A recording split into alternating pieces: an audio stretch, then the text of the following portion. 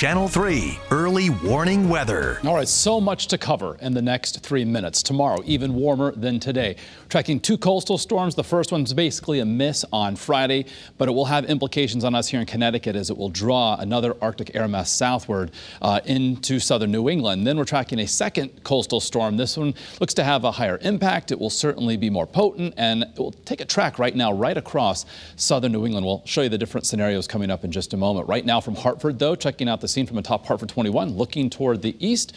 We've got, of course, chunks of ice floating down the Connecticut River. 39, though, above freezing in the capital city, thanks to that southwesterly breeze. Our view from New Haven, quite nice as well. You can see the shadows growing as the sun is setting. And as we head into New London as well, the flag moving around, indicating from this vantage point a west wind at 7 miles an hour. So we're up to near freezing in the Northwest Hills, so that's certainly nice. A degree shy of 40 in Hartford, right at 40 New Haven, 37 Willimantic, 38 currently in Norwich. So an afternoon that felt so much nicer compared to the past several days. And we've got this west-southwesterly wind right now that's going to help to supply us with an even warmer air mass for tomorrow. But regardless of the wind direction, of course, the wind is going to make it feel a little bit chillier when it's up. So we've got some upper 20s coming in northwest of Interstate 84, feeling more like 34 in Hartford, 36 Chester, 34 the current wind chill in Groton. So yes, you'll still need the jacket if you're heading out and about this evening, but we're not talking about the magnitude of the cold and the wind that we have experienced over the past couple of days. So region-wide, just some scattered mid and high-level clouds across southern New England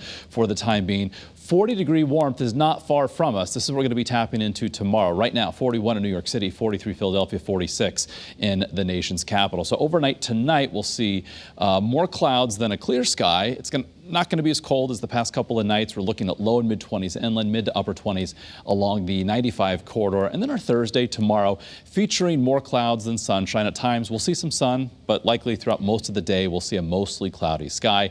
Temperatures, however, though, a little bit warmer than today. Upper 30s, mid and upper 30s in the Northwest Hills. Low 40s elsewhere inland, and into the mid 40s we go along the 95 corridor. Now, as we head tomorrow evening into early Friday, we've got coastal storm number 1 that will be a near miss, so bringing precipitation as close as the Cape and Island. Some of our models bring this a little bit farther back to the west into at least Rhode Island. So if we were to see any sort of precipitation, it would be light and really confined to eastern Connecticut.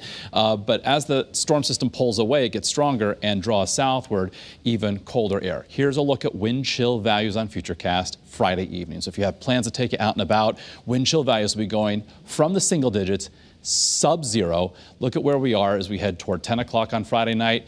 5, 10, 15, nearly 20 degrees below zero. It even gets worse by Saturday morning. That's when wind chill values could be 10, 20, 25 degrees below zero. So certainly problematic as we head into the upcoming weekend. Saturday otherwise will feature a lot of sunshine and dry weather. It's as we head into Sunday, we'll start off with even colder weather with less wind, but as we head later Sunday into Sunday night, this coastal storm develops, heads up in our direction. The models lately have been trending a little bit farther to the west. That means perhaps some snow to start, over to a mix, and then rain. So we'll keep you updated. Still several days to go before, of course, we have to really fine-tune the forecast, and there will likely be more changes between now and then. So 30s on Friday night again, Saturday morning, wind chill values well below zero. Saturday's a bright day. Clouds increase on Sunday, but dry. Tracking that system for Sunday night into Monday. Then as we head toward the middle of next week after the holiday weekend, looking pretty quiet for Tuesday and Wednesday. For shoreline highs this weekend, 19 on Saturday, but it'll feel much colder. 31 Sunday, then near 40 by MLK Junior Monday. All right, Mark.